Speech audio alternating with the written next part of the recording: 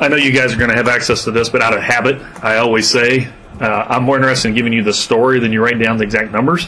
As an economist, I'm always given lots of numbers, right? And we never get anything exactly right, but I'm more interested in getting the core point across, look at the exact slides and so forth later.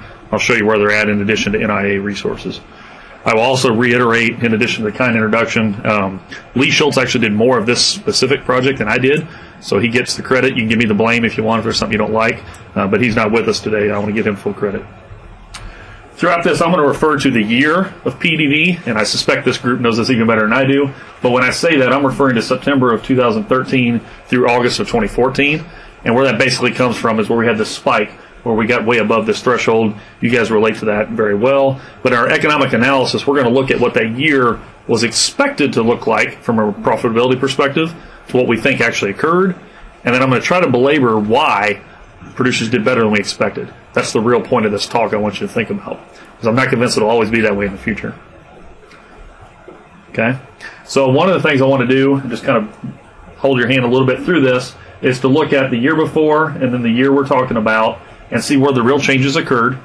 So the year prior to PEDv, yeah, that's easier. Thank you. The red button there. Okay. Compared to the year of PEDv, we basically had no change in sow farrowings. So that's not the source of any economic change we're going to talk about. The main change, of course, was pigs safe per litter. And again, you guys know this better than I do. We had a 3% drop. That was the main immediate impact from PEDv issues around the country.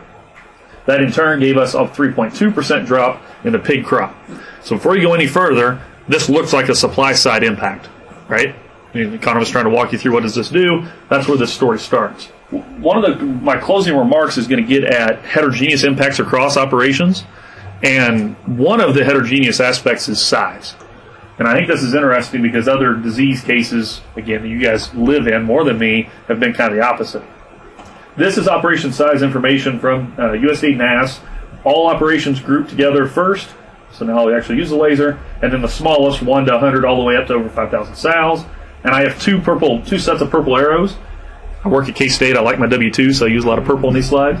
All right. When we go to all, right here, the 2014 bar is gray, and it's roughly equivalent to that green bar, but you come over here, you see that's 2009. I've highlighted that because we basically had a 5-year setback in productivity when you look at the industry as a whole, when you go to all. But when you dissect this from smallest to largest, I've got another purple arrow right here, you have to get to the operation size group of 500 to 1,000 before we saw a hit in 2014. The two smallest groups, now they are small admittedly, 1 to 100 and 100 to 500, did not have that hit. You go all the way to the largest ones, the hits were larger. Okay? What's that mean? The larger the operation, the bigger the hit during that year. That's not always the way this works. When you talk about biosecurity and aggregate benefits of responses to this, I think it's important to keep that in mind, because in general, my observation is the industry responded to this and quote-unquote cleaned up its act in different ways. I'm not going to say they're doing stuff wrong, but there's just stuff we do differently today than we did before. And if you do that where the bulk of the volume is, that has some spillover for national protection going forward. If this story was reversed and the impacts were the largest here, we wouldn't have that same level of aggregate volume protection going forward. So I think that's important to keep in mind. Okay? Back to this chart, right? The reason I put it there is because that's all, that previous chart was on a pig safe per litter point. That's where we start. Well, fast forward, if you're a farrow to finish operator in Iowa, for example, you care about the impact after I sell my market haul, right? So what's my total return after I'm done with what I actually get revenue for, which is selling a finished pig. So we got to get all the way to the finished pig part of this story. So January 14 through December of 14, compared with calendar year 2013, you can do that when you're looking at hog production because of the biological differences here. Okay, hog slaughter was down 4.6%, largely because we had fewer animals going through the system. Okay, so again, I know you guys know this, but you have fewer pigs in the system, we slaughter fewer later. The part that was a surprise to some was the amount of an increase in carcass weights.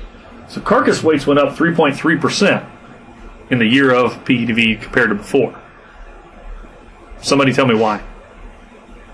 There's more than one reason. Got a lot of room. Holding is longer. We had room to do it, right? We had space to do it. But just because you got physical room doesn't mean there's economics to do it. That made it possible, right? Market price went up. Corn price went down. All three of those lead to this. Okay? Very rational decision if I'm a hog producer. I have fewer pigs, and therefore I've got space so I could hold them longer. Corn price went down a lot, almost $2 compared to the year before. And we did not see a hog price crash. Add that up, you don't need a overqualified economist to tell you put more pounds on. Okay? And that's what we did. But the net of that was pork production was down 1.5%. So yes, we produced less pork, but not nearly the extent that some were suspecting, given the 3% reduction in pigs safe per litter. Everybody follow that? Okay.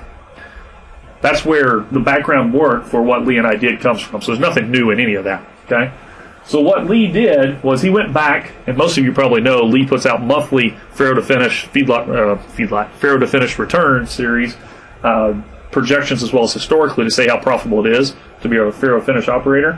When he looked at what he was doing, that September 2013 number, so right before PEDv started, what things were looking like was we were expecting 20.48 finished pigs sold per female per year, and a bottom line of a positive $14 return per market hog. Pretty good year. Not the best year, but a pretty good year was what he was projecting. Fast forward and look backwards, right? So get through the entire year of PEDv, and let's look back at if you are the producer that was not impacted. So there are some producers that did not have an event. Okay, so that's where I'm going to start my story. So if that is you, and we're looking backwards, so now we have 2014 estimated, where you still have exactly that 20.48 finished pigs. So I'm having no difference there. The positive surprise for you was you made $54 instead of 14. And where that came from was the average total revenue jumped by $43. Okay? Remember those heavier pounds? Those heavier pounds were sold at a higher price than we expected. Cost went up just a little bit because we did buy a little bit more corn in aggregate, but that was very much trumped by selling a much more valuable and heavier pig. So if you are the lucky one that avoided PEDv, it was a really good year. Okay? One of the things before you do an analysis like this would be, okay, well that sounds good, Tonsor, that sounds like an academic exercise. What about the guys that actually experienced it? What was their bottom line situation? So we look at that as well. You guys probably can't read these numbers in the back, so I'll just give you the punchline. But the right-hand side of this slide is basically giving us different outcomes for small to large impacts on pigs weaned. So the smallest impact we considered was a 3% reduction in ultimately finished pigs sold. Okay, so if you had a let's call it a very small impact, so you only sold 19.87 pigs off each sow, well, you actually net return was $52. So it's still a lot better. Go all the way to the left. If you had a 43% hit, so now we're getting pretty severe, but we didn't shut you down for the year because you still sold 57% of what you thought you would, right? Well, then you had 11.67 finished pigs sold per year. You got that increased value we were talking about before, but your total cost went way up. So your total costs are $186 when we thought they were going to be $146. And the reason is you have a lot of fixed costs that you're spreading across a lot fewer animals you've sold, right? So your total costs go up. That ends up still being an $18 net return, better than you expected before all this happened. Now, this is where I'm going to sound like an economist that's talking out both sides of my mouth. It depends if you look at net return per head or return on investment, whether that particular operation had a better year than he expected. If you look at net return, so just dollar per head, $18 is better than $14. That sounds good. But if you count for the fact it took more money to operate, its total cost went up a little bit, the return on investment actually is a little bit lower. So 9.4% when we were expecting 9.6. So that's where we stop right here. Is roughly speaking, if you had a 43% hit, you're kind of indifferent compared to what you expected that year to look like. Nobody's going to raise their hand and say, I want PEDv. Don't take it that way. But compared to your profitability expectation on September 1st, that's roughly the same. Does everybody follow that point? So if you were fortunate enough to have less than a 43% impact for the year, you had a better than anticipated year. If you happen to be worse than 44, which obviously there's some that were, then it was worse than you expected. That's the key point. So as Harry said, one of the reasons Lee and I did this is we were asked to do it, as we talked about at ASS, but it's also instructive to think more broadly. Why that happened, and I'll actually challenge you to think even deeper, is it likely to play that way again in the future? And I'm going to say no. I think we were just kind of fortunate in aggregate. And before I play my bearish hand on that, I'm from a Farrow to Finish operation in Missouri, so don't take any of my remarks there saying I wish ill on the swine industry. That's not the case. I think we were just very lucky in that case. one question you got to think about is, why did hog prices increase as much as they did? Because they went up a lot, 25 to 30% basically in that span. Well, first of all, it's easy in hindsight to say they shouldn't have went up that much given a 3% impact.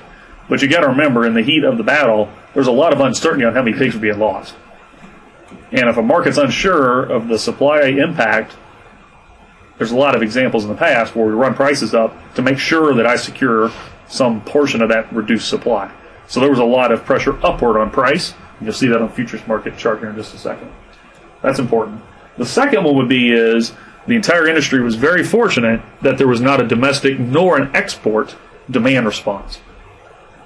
There's been other cases when that hasn't been the case. So I haven't used the term demand until right now. It's all been a supply side story. But the consumer did not step away from or did not tell Kroger to quit buying from this operation or any of that kind of stuff. None of that developed with PEDv. And that's where my point of that may not always play out that way comes to mind. Is because in the future, if you have an adverse demand response, you won't be better off by having the year of PEDv. Okay? This is the chart. It's just the different lean hog futures contracts. You can see across the top they're labeled. There's 8 of them. And then the gray bars, those correspond with the quarterly hog and pigs reports. The key part here is between the December 27 of 13 report and then the March and the June report, there was, depending on the exact contract, a 25 to 30% rally in hog prices. That is what's underneath that revenue increase that we're talking about. The reason I would argue that the market did that was we didn't know how many of those pigs were being lost. And we realized the market kept taking the pork. Right? Exporters didn't shut it off. It took both to facilitate that. Okay? So to hit a nerve with some that maybe have more gray hair than I do, who remembers what H1N1 is? Right? More oftenly referred to as something I try to refuse to say, right, in the general media. But I remind you of that because that event had a demand response. And I remind you of that because the next round of PEDv or its parallel in the swine industry could have a demand response. The swine industry was fortunate that didn't happen on the year of PEDv. Okay? To the tune that pork demand was up 7% that year. We had a 10% increase in retail price. You don't get a 10% increase simply because of that relatively small supply reduction. You get a 10% increase because you have a small supply reduction and the public actually wanted more pork. You take away the public wanting more pork, you would not have had as high of a lean hog price as we did. All those margins I showed you earlier would not have been as optimistic and fruitful. Okay? All right, so that's that point. Down here, I just have one bullet, is to fully recognize it's one thing to say what the impact on a farrow to finish operator is. That's obviously not the only stakeholder in the entire swine industry. So packers, processors, distributors, retailers, everybody else in the chain that heavily relies on high volume throughput obviously was impacted. Right? So if you're expecting to run 100 pigs and you can only run 40, that's a problem. For the exact same reasons that Paul was talking about, chain capacity issues and cost of business and speed of business, all those kind of things. That's a real deal. We didn't touch on that in this particular effort. There is a study by Phil Parlberg, who's at Purdue, and it was actually kind of done in the middle of this whole event, that quantifies some of those impacts.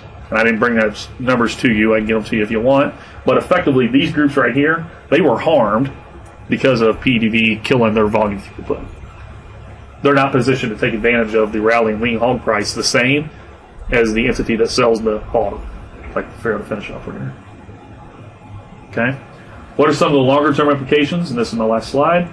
Is I think we need to step back and recognize if you have profitability that exceeds expectations, we spurred on expansion more. So we're seeing some of that now. That was one of the things that came from that event. Another thing would be is I think it raised attention to the need of economic analysis on different things, such as vaccines. Actually, one of my other talks today is going to talk about just because a vaccine or some other tool works doesn't mean we're going to use it. So, for example, we have E. coli vaccines you could give fed cattle and feedlots. They technically work. We don't use them because the economic environment is not there to use them. So I just remind you of that. Some of the tools we talk about for dealing with PEDv may not be used if there's not an economic carrot or stick. I prefer carrots because there needs to be an economic reason one way or the other to use those. Stricter biosecurity measures certainly developed and have been implemented as a result. I think we'll all agree there's always room for improvement, but I think a long-lasting contribution of the year of PEDv will be we have a cleaner system than we did before, And I'll go back here to my larger operations being hit more than smaller ones is very, very important on that story, because the higher volume of our production made some of those changes than would have been the case if it was just small operations that were hit. And then lastly, I've said it 3 times, but I'm known to be a broken record. I'll say it a 4th. I don't predict we will be as fortunate as we were, and there'll be no demand response in the future. That's important to appreciate. This specific one, we did not have a consumer demand response. I would assume you will, and hope you're wrong, to use some of Paul's verbs a minute ago.